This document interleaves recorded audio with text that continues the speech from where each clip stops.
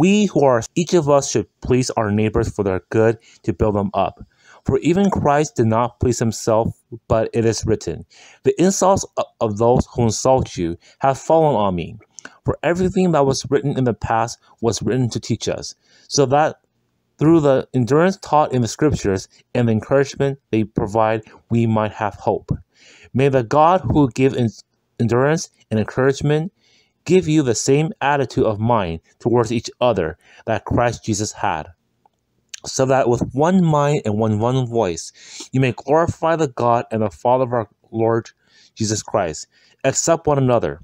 Then, just as Christ accepted you, in order to bring praise to God, for I tell you that Christ has become a servant of the Jews on behalf of God's truth, so that the promises made to the patriarchs might be confirmed, and moreover, the Gentiles might glorify God for his mercy, as it is written, "Therefore I will praise you among the Gentiles. I will sing the praises of your name."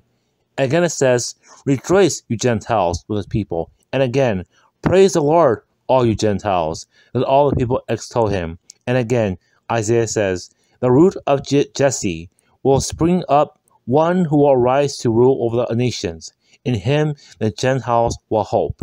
May the God of hope fill you with all joy and peace as you trust in him, so you may overflow with hope by the power of the Holy Spirit.